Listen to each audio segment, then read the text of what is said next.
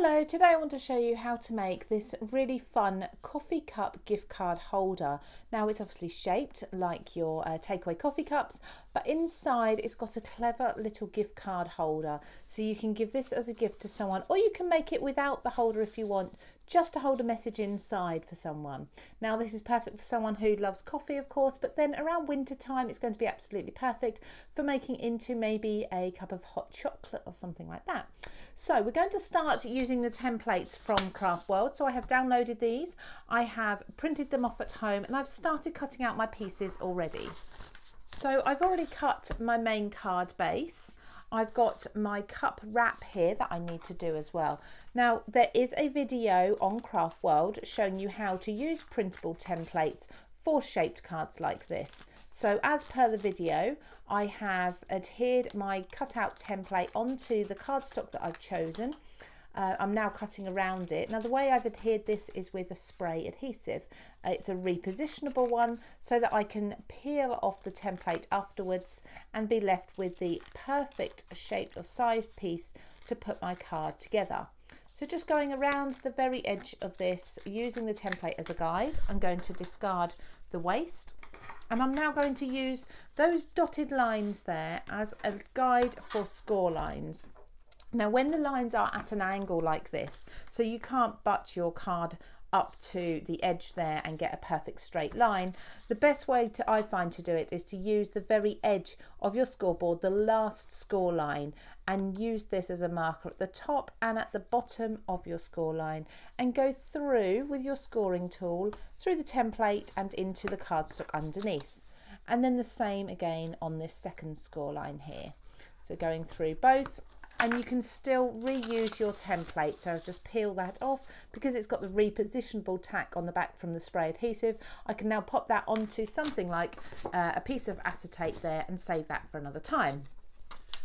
So I've now got my score lines in my wrap, and it's very simple. We're just going to fold these into each other to create the shaped wrap. Now this tab is for gluing, so I'm going to adhere that in just a moment. I'm going to get all my pieces together first.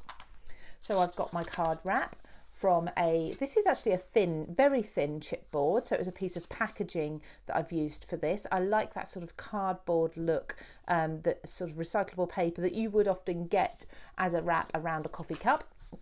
I've got an ivory cardstock here for the actual cup itself. I've then got the gift card holder. So this I've used a coloured piece of cardstock.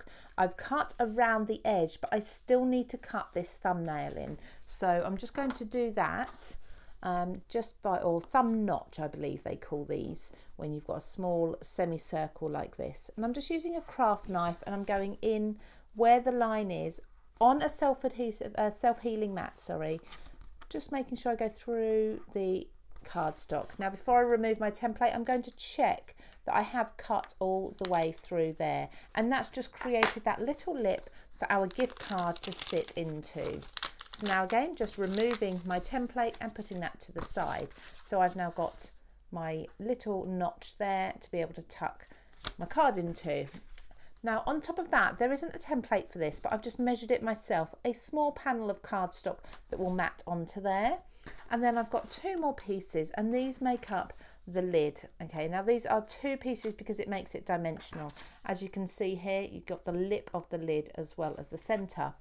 Now before adhering these together, what I've done is on this one is I've used my embossing ink and my white embossing powder just to add a white shiny glaze to it. So I've done that on both layers here, and as you can see, you've got a little bit of shine on there. It makes it, gives it more of that plastic look.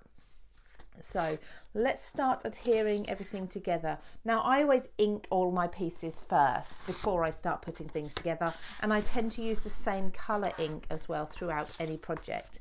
So I'm going to use, this is a distress ink and this is tea dye, and I'm just going to brush around the edges. This just gives it more of a finished and polished look. So go around all the edges here with my blending tool, and then this just folds in half. You can score it, but I find folding it works just as well. Fold it in half, and now we've got our coffee cup shape.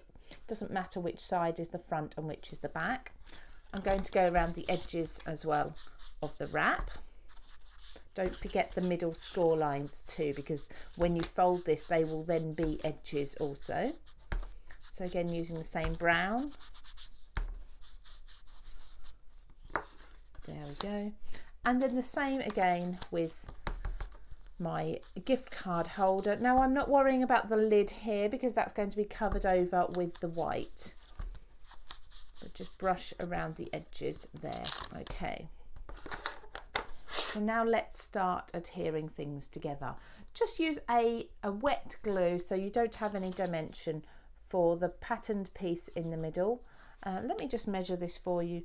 This piece is almost 2.5 inches by just over 3 inches. That's not an exact measurement, of course, but it gives you a rough guide for how big to cut this. You can simply draw around your template if you want, or use your template as a guide to cut yourself a piece of pattern paper. And just bear in mind, the pattern paper should match well with the colour of cardstock that you've used for your gift card holder. Now I'm gluing that, but before I glued it down, I did tuck it underneath the little thumb notch there. Then I'm going to glue down the first layer, the largest layer of my lid, over the top of this here. There we go. And I'm just going to trim again around the edge just to neaten up where I've slightly gone over the edge there with some of my cutting around my templates. I wasn't very accurate with that, but I can neaten that up now. There we go. And now this piece I'm going to add on with some foam tape rather than using a wet glue for this, because I want it to stand out. I want it to be sort of lifted up to show that it's dimensional. So just one line of foam tape across the base there. And snip that. Peel off the backing.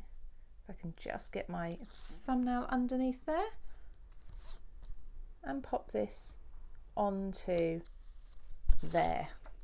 Okay, now for the actual base, we don't do any gluing on this part. We can leave that completely free. You can glue the edges if you want to, but it would have to be a tiny amount just at the top.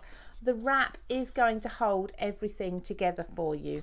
Now you can use a wet glue, but because I've used a cardstock here, a cardboard rather, that is really, really absorbent, I'm going to use myself a double-sided tape to secure this part, just because any glue would be absorbed into the cardboard really, really quickly, and you may not have time to glue this or adhere this together before that glue gets absorbed into the cardboard. So just using a tape, and of course that will then sit on the surface. You could use other things. You could use things like staples if you wanted to, whichever your preference is. Now you can do this two ways. You can fold it over the back as I have, or on this one I've actually tucked it in behind. It's entirely up to you.